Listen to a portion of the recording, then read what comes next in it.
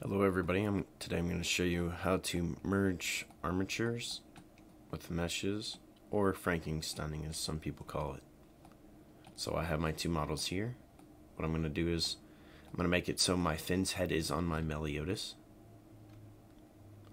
We never want to touch our bones, because if we change our bones position, sometimes it will fail in CAT's tool. So, I select fin's body. Right now, I'm just going to only select the lower body. So we select that and we delete that. Next, now we try to remove Meliodas' head. So what we're going to do is we're going to hide our mesh. In that case, we can see our Meliodas.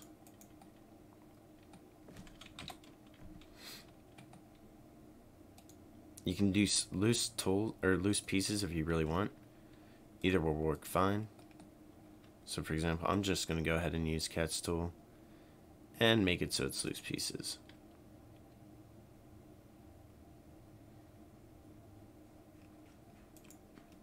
There.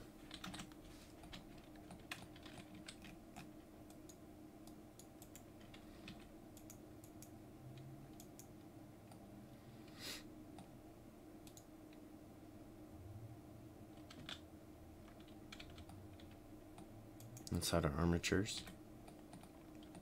You can also hit H to hide objects. I'm going to use B to select. I'm just going to rejoin that.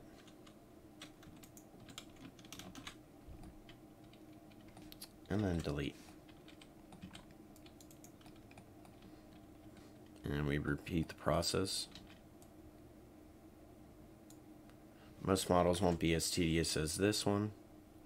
This one just happened to have a lot of hair bones.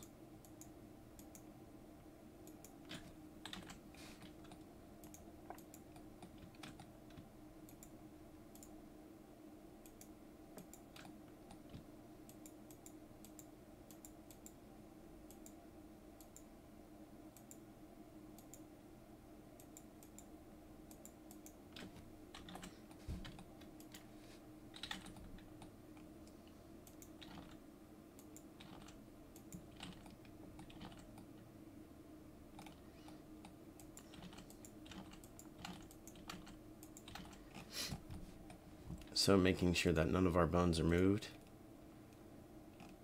we want to go ahead and now attempt to scale Finn's head to match Meliodas' body.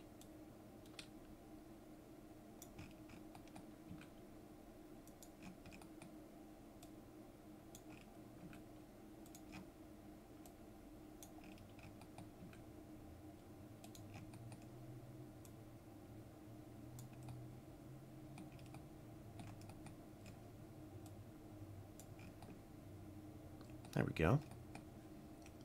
So now what we do is, now that we have everything that we want, we go over here to custom model creation. So what we're going to do is, I usually merge all bones and apply transformations. So I'm going to confirm that we have our correct body. So our base should be our Meliodas, which unfortunately that one is not Meliodas, and this one is Meliodas. So we switch these. Next, we can click merge armatures.